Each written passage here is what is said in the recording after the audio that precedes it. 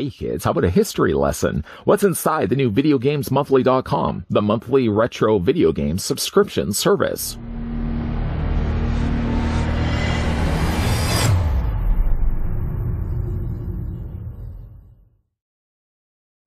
Well, it's back to school.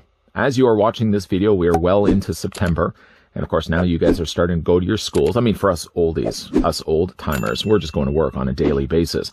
But for you younger viewers watching this, you are now getting into new classrooms, new classmates, new faces that maybe you've never seen before. VideoGamesMonthly.com may not be a classroom, but it can certainly teach you all about history. More importantly, retro video game history. Has every single month dropped off at your doorstep, they'll deliver to you.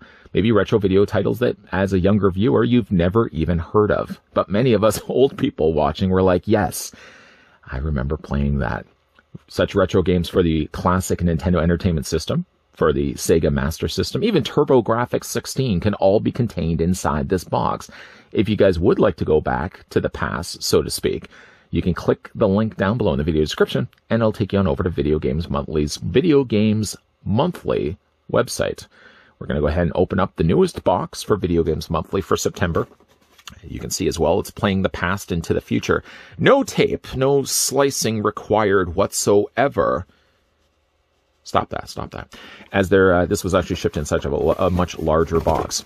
Now let's see inside what we got exactly. Now, the neat thing also about VideoGamesMonthly.com, pulling out one of the cards just to remind you, first of all, you can win 3 free games. Post your box to social media for a chance to win 3 free games in your next box.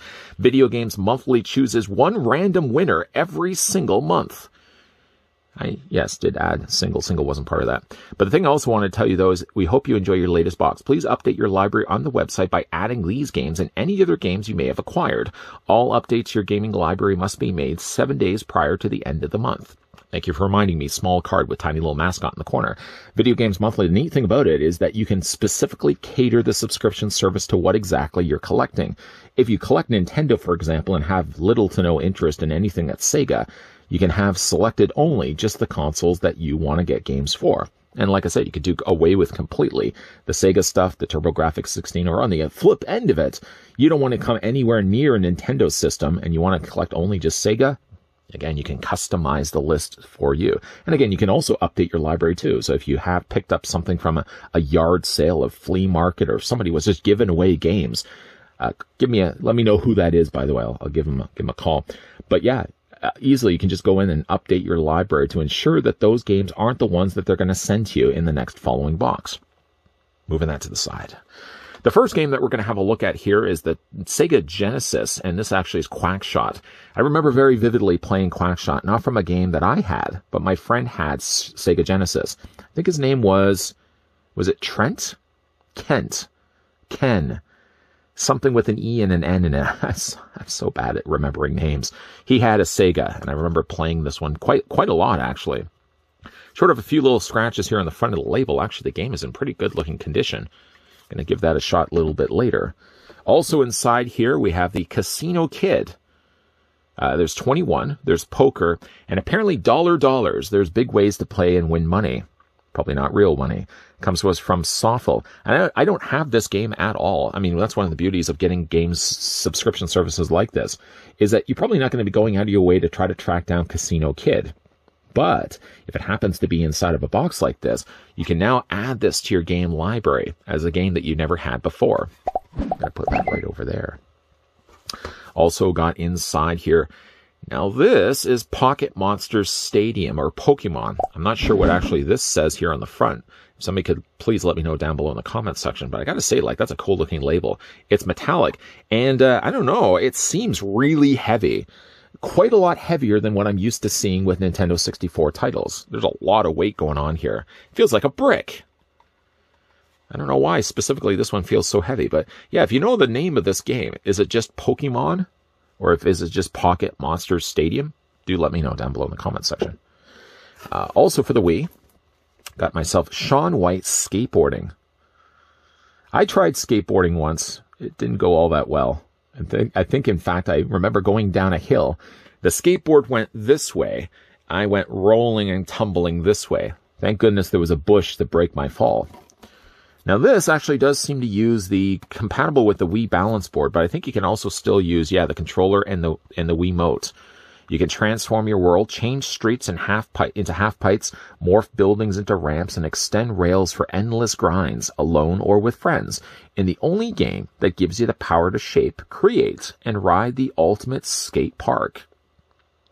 Honestly, I've never even heard of Shaun White, but that may have something to do with the fact that the skateboard went this way, and I went rumbling and tumbling this way. Again, thank goodness for that bush.